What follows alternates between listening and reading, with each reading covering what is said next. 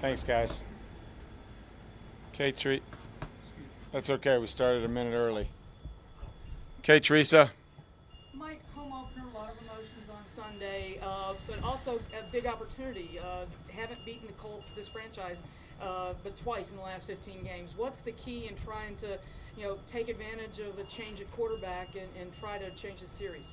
Well, those are a lot of things that really that we're not focused on. We're focused on this. This is a good football team. This is a well-coached football team. It's a physical football team that we're playing. They were physical with whatever quarterback they've had in the game. They go on the road against a very good Charger team. They commit only 3 penalties for 10 yards. They get 2 turnovers. They don't turn the ball over at all. They run for 203 yards. The quarterback's 78% completion percentage. They just lost to a Hall of Fame quarterback in overtime, and so that's the message to the football team. And this is a physical group on both sides of the ball.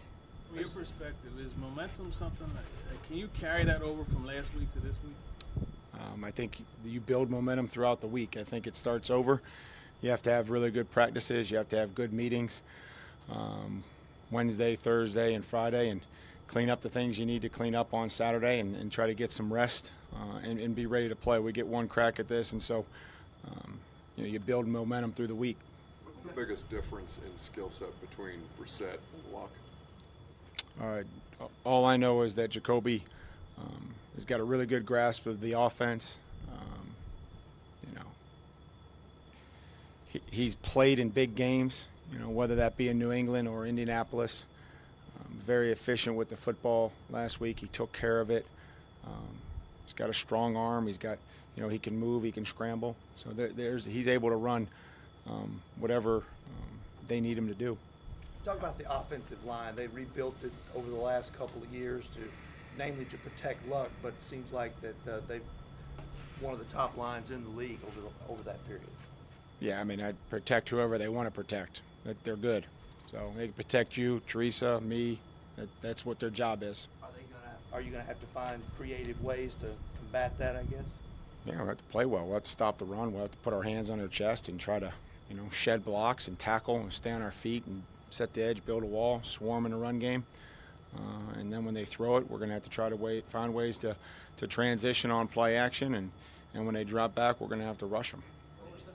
What were some of the things they did with Marlon Mack last week to let him have such a big game? He created a lot on his own, and a lot of those were well blocked, and he broke some tackles. He's got really good speed. They covered up the guys from the Chargers, and he was able to get into the open field to the second level. They got him untouched into the second level a couple times, and was able to make the post safety miss on that big long one. How does a team maintain consistency? I know that's something you've talked about during the course of the offseason. How do you do that where it is something that happens week in and week out? I think you have to stay focused on what the next challenge is.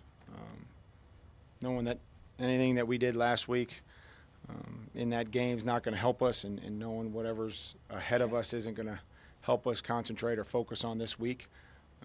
Focus on who they have, their personnel, what they looked like against us last year, what they looked like in preseason, what they looked like against the Chargers. Try to get that figured out on first and second down today, and then continue to move forward with third down and red zone, and starting to have some our own consistency in all phases of offense, defense, and special teams. Hammer home that message a little bit more. The message. Go ahead, Kayla. He can go. It's his birthday. Well, man, happy birthday! I'm gonna let Ben know. You know what happens. Make sure Ben knows that here. Do you think you hammer home that message a little bit more about forgetting last week, moving on after a big win? Do you tend to be a little tougher on the guys after a big win than maybe coming off a loss? I think Lou Holtz used to tell Urban Meyer you can coach them hard when you win and when you blow them out.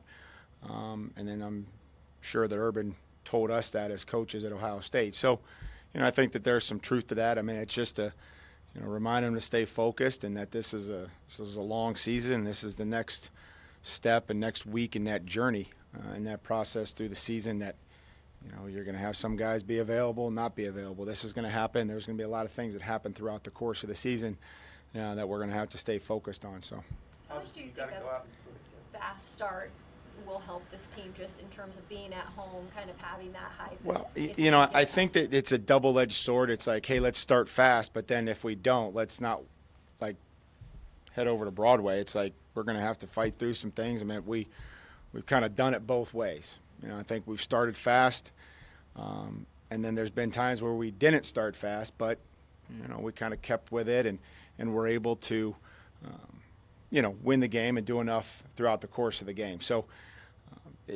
I'm always kind of leery about how much I'm like, hey, let's start fast, but then obviously if we don't, like, we're not sailing away here if we don't. So it helps, but it doesn't, you know, it doesn't determine the outcome of the game. Biggest issue for you guys on third downs, maybe this game, just getting behind the sticks too much on third downs, do you think? Well, going forward, I think that's something we're very conscious of, is always being efficient on first and second. When we talk about one of the keys for our offense is being able to be better on third down and to keep those drives going. And I think that the shorter those distances are, the easier it is to convert them. Obviously, you want to do everything you can to win this game, but if you pointed out to the team that by winning this ball game, it would put you 2-0, 1-0 in the division, allow you to kind of play from ahead in the division race? Nope, never came up in the 30 minutes that we talked this morning. What's your expectation for I guess, just the atmosphere after the Week 1 win? You're retiring a couple Legends jerseys. What's just your expectation for the opener? You know, we're excited to be able to honor those guys, those great players that were here. One I played with, one I played, and then both of them I played against. You know, we want to put a really good product, a great product out on the field every time we play for those fans that travel for us and the ones that you know that come to the games at home. So, you know, I would imagine that, you know, it would be a great crowd. It'd be, you know, a really great crowd for us. And but you know, those things we can't control those. We can only control how we prepare and, you know, and ultimately how we play. Rashawn Evans had a bunch of tackles on that opening drive Sunday. How important was his play early and letting the rest of the defense sort of settle in and do their jobs? Well, I think that, you know, admittedly, it wasn't one of his better games, but there's a lot of things that we can coach.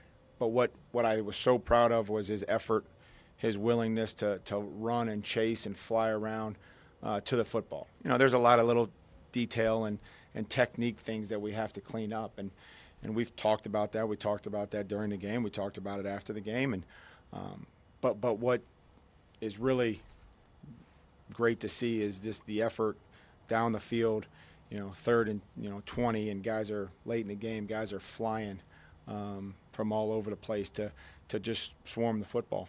What's the benefit to an offense and to a quarterback when you're able to get big chunk plays after the catch like you were last week? What's the benefit to an offense? I don't know why it would make any difference to the quarterback. I mean, I think the offense, it helps the team change field position, change momentum. Never played quarterback, so I wouldn't be able to tell you what it would do for a quarterback. Is his job easier at all? Again, I think that it moves field position, changes field position. When you can throw it at 5 or 6 yards and gain 40, you know, I think that the completion percentage on those shorter passes certainly goes up, and then your return on it. You know, tackling guys in this league is hard. I mean, some of these guys that are big, fast, physical athletes, you know, we've talked about it already to this week. Mack, Hines, Hilton, obviously, Ebron being long, athletic. And so being able to tackle those guys in space and stay on your feet, whether they have a stiff arm, whether they have a spin. Like, a lot of guys have like a go-to move. So that's important for us defensively, and if we can start to create that on our side offensively, it will help the offense and in turn help the team. Pursue back just because you need extra depth and an indication maybe you like what you saw with him during camp? Is Grisou being back? Is that the question? Right. Okay. Both of them. Just he wouldn't be here, I guess, if he didn't perform well in camp as well. Yeah, he did. He had a really good camp, and we're happy to have him back. And, you know, just got some moving parts over there with the offensive line. Big deal for Cam Wake to be named Player of the Week, or is that something that just happens? Guys pay much attention to that? Well, we recognized him to the team this morning, and you know, Cam is a humble, hard-working player that when those guys, you trust those guys that they'll do everything they can to get ready for the game. There's going to be times that he's limited at practice. Just like you'll see today, he'll probably be listed as limited. Like, that's okay. Like there's a plan to get him ready for the games to perform on Sunday, and so. I think that's a big deal. It was a really good performance. It helped us. Hard to do, not when your practice reps are limited to go out and perform well. I think it's hard to do that at 37. I'm sure that's hard to do at any age. But I mean, it's. I think that I don't think so. I think that would be a really good question for Cam to say, how do you, handle, getting ready for games. Kevin, you were hoping for an evaluation of him. Is Panfield going to be able to practice today? I wouldn't expect Kevin out there today. Is your rule of thumb after games usually 24 hours, win or lose, enjoy it, stew about it, and then move on after that? I think it's gotten shorter, especially after, a win. But, it's a tough league, man. You got to get ready for the next opponent, and, it's difficult. It's difficult. We're moving on as quickly as possible. You don't want to gloss over the things that you need to get corrected that are going to show up if you don't get them fixed and cost you. But, we got to get moving on the next team, and that this week was the Colts. Coach, you got chunk plays from A.J. Brown last Sunday. What did you see that you liked on film, and what does he need to work on film? Receivers can always block better, not get tired at the end of runs, finish them. Thank you, guys. Hey, guys, I appreciate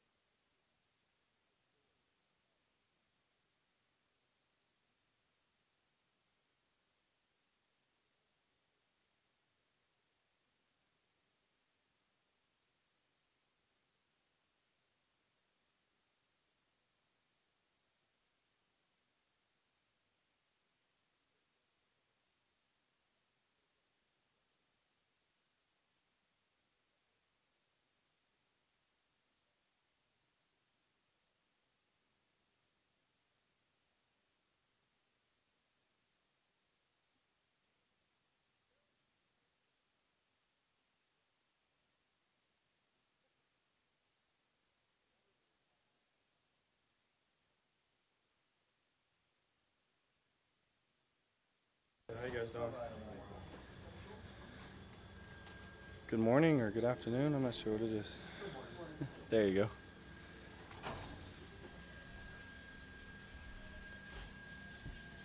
Marcus, what stood out about the Colts defense against the Chargers last week? I mean, they were flying all over the place. You can tell they play with a lot of effort. They're punching at the ball. They're doing everything, all the little things. They're really, I was impressed just with the way that they came out and played with their effort. So we know going into it, we got to understand, take care of the football, and just do what we do. We've got a lot of young guys that have been with the team now. There's a lot of them going into their second year. Is that something that stands out on film? Do you notice the youth or inexperience when you're watching them? I wouldn't say that because just on tape, it seems like they're flying around. It seems like guys are in the right spot. Seems like they're coached very well. So that whole youth and inexperience, you don't really see it. Is this a good game, any, Marcus? I mean, Colts have kind of had your number over the years. Is this a good a game as any to try and turn that around? We're just focused on one day at a time. We don't make it more than what it is. We understand that it is a division game at home. We just got to go out there and focus on taking care of our deal, our operation, and don't make it more than what it is. Mike has praised Corey for his blocking on Sunday. I'd ask if you maybe saw that, and then also how important is it to maybe get him more balls as far as catching with catches in weeks to come. For sure. I mean, getting everybody involved is important. I think all those guys with the ball in their hand, they're very capable of doing a lot of great things. And then just what Corey does when he doesn't have the ball is very impressive, very unselfish. And, you see it everywhere on tape, but specifically on Derek's long touchdown catch, he was down the field blocking and really kind of sealed it. So, we have those types of guys in the locker room, and it's fun to play with those guys. What impresses you about what AJ is able to do after the catch? The first guy doesn't usually bring him down. He took a 10-yard play into making it 50. And I think not only AJ, but I feel like we have a bunch of guys that are capable of doing that. So really, as quarterbacks, it's on us to just distribute and let those guys make their hay. I know that's not something you can really game plan for, yards after catch, but how much do you feel like this offense needs that to be able to be successful? I think it helps, no doubt. When you're able to create explosives that way, change field positions, get in the red zone, I think it's a huge benefit to your offense. What was your evaluation of the red zone plays Sunday? It seemed like that when the defense gave you short field and you guys were able to get in the red zone, first couple of times didn't convert, but then after that, you guys seemed to find 7 instead of 3. Yeah, I think we got to give credit to Art and really the guys, just sticking to the game plan. Sometimes the defense is gonna hold you, but our guys did a great job of just kind of rallying and making plays in the end when we needed to. What's Mike Vrabel like after a big win like that? Is he maybe a little bit harder on you guys during a week after a big win than he might be after a loss? Honestly, Coach Vrabel's the same guy day in and day out, and for me as a player, I can appreciate that. It doesn't matter whether we win or we lose. The same energy, the same tempo, everything, intensity. It's all the same. You were young when he played, but Steve McNair's had his jersey retired on Sunday. What do you remember about him? If you do, and what have you maybe heard about him since you've been with this organization? Yeah, Steve really was somebody that played through pain, played through incredible amounts of, just a lot of things. And I think on top of that, he was a great player as well. It's easy to sit there and when everything's going right, to kind of be the face of the franchise. But he was the guy that no matter what, kind of stuck through it. And, it's pretty cool. It's going to be an awesome deal for him on Sunday, as well as Eddie. And so it's a privilege to really just kind of know more about him and learn more about him as I've been here for the last few years. And then alongside just getting to know Eddie, So, it's well deserved, and I think it's to be pretty cool for them. When you got here, did you ask about Steve, or did you just kind of hear these stories just from being in the building? Honestly, just being around the city, fans, ever since I got here, made it a point to kind of just let me know who he was. And, I think I can appreciate that. Just shows how much he meant to this team and to this city. And I think, again, Sunday for him is going to be really cool. Is it difficult at all to play in the shadow of somebody like that who meant so much to the city and the franchise? I really don't try to think about all that, because then you sit there and you try to compare, what you've done to what he did and how he really handled himself. So I just focus on trying to be the best version of myself. How confident are you in Jack? You've played with him for several years now, and he played outstanding on Sunday and looked like. Yeah, no doubt. And, I think he's battled through a few injuries and he looks healthy. But he's a guy, again, that can just be an anchor and do a lot of things for us and can really control the line of scrimmage. Mark, what was your reaction when you found out about Andrew Luck retiring? I mean, was it pretty surprising from your end? Yeah, definitely. I think everybody can kind of agree to that. When everybody found out, I feel like everyone was very kind of taken back. But, he made a decision that's best for him, and, if he's at peace with it. That was such a great win for you guys. I can watch the broadcast copy, get a pizza and sit and watch that. You ever do that? No, I don't. Why?